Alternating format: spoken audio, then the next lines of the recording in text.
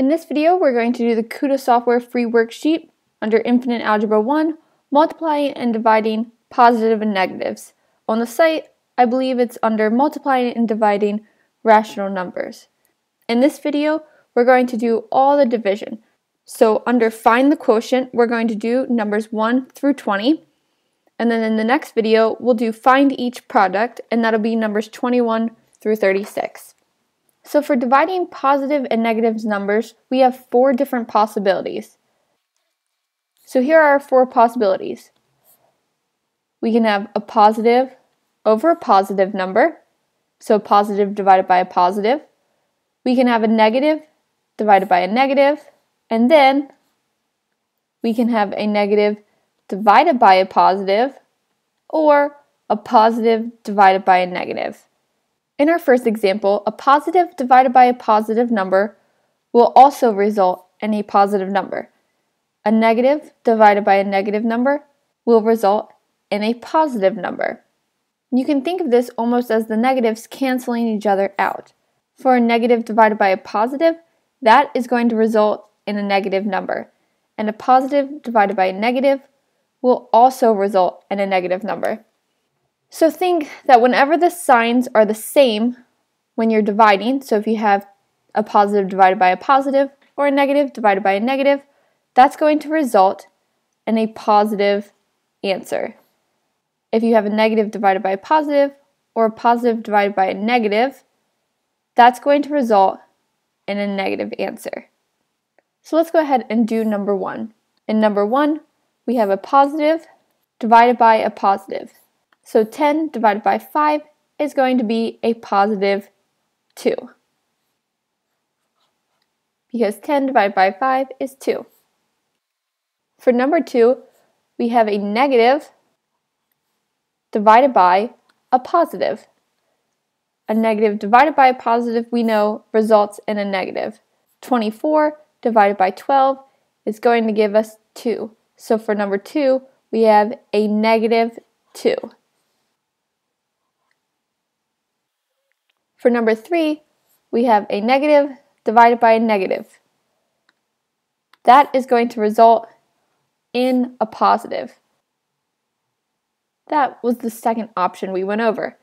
So negative 20 divided by negative 2 is going to be a positive. 20 divided by 2 is 10. So negative 20 divided by negative 2 is a positive 10. Let's go on to number 4. We have a negative divided by a negative, so we know that's going to result in a positive. We can simplify this before we do the actual division. If we divide both the numerator by 10 and the denominator by 10, we're going to get negative 30 over a negative 2. So the zeros we can simply cross off since we had divided by the negative 10. So we have negative 30 divided by negative 2, which will result in a positive 15. For number 5, positive divided by positive results in a positive. 65 divided by 5 is 13. For number 6, we have a negative divided by a negative, so that's going to be a positive. Negative 66 divided by negative 6 is going to be a positive 11. Number 7, we have a positive divided by a negative, so our answer is going to be negative.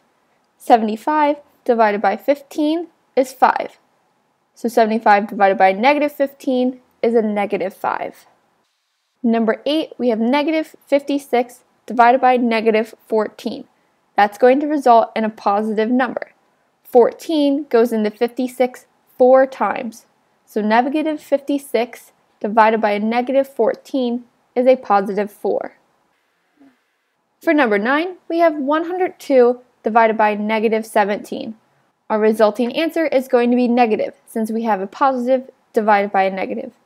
102 divided by 17 is going to be 6. So 102 divided by negative 17 is a negative 6. Number 10, negative 72 divided by negative 4. Negative divided by a negative is going to give us a positive. So this is going to be a positive 18. Now in number 11, they've only switched up the format. Instead of using a division bar, they're using the division sign. But this is the same as 153 divided by 17. That fraction bar, remember, represents division. So 153 is positive, 17 is positive, and a positive divided by a positive is also a positive. So when we divide 153 by 17, we're going to get a positive 9. Here we have a positive 12 divided by a negative 3.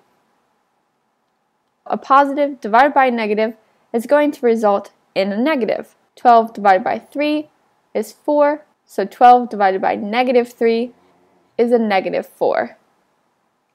13, we have a positive divided by a positive. 48 divided by a positive 6 is going to result in a positive 8. 8 times 6 equals 48. Number 14, we have a negative 120 divided by a negative 20. Negative divided by negative is a positive.